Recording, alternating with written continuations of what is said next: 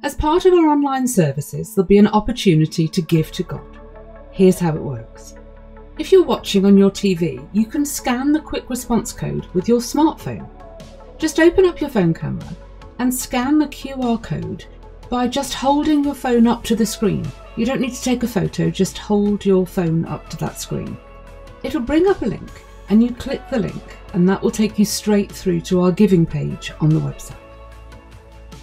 If you're watching on a tablet, on a phone or a laptop, you can click the link that comes up in the chat section and that'll take you through to the same place.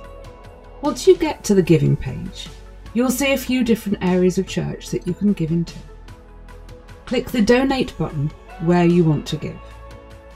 If you want to give into our general offering, just select one-off or regular donations. It's in the top section of the giving page. And if you normally give your tithes and offerings in the buckets in one of our Sunday services, maybe now's the time to set up a regular donation. It's really easy to do that. You can do that in that section. Just fill in the amount and click the drop-down box to select monthly or weekly, and then just simply set the date you want your regular donation to come out. Or you could just choose the one-off donation option. Fill in the amount that you're giving today.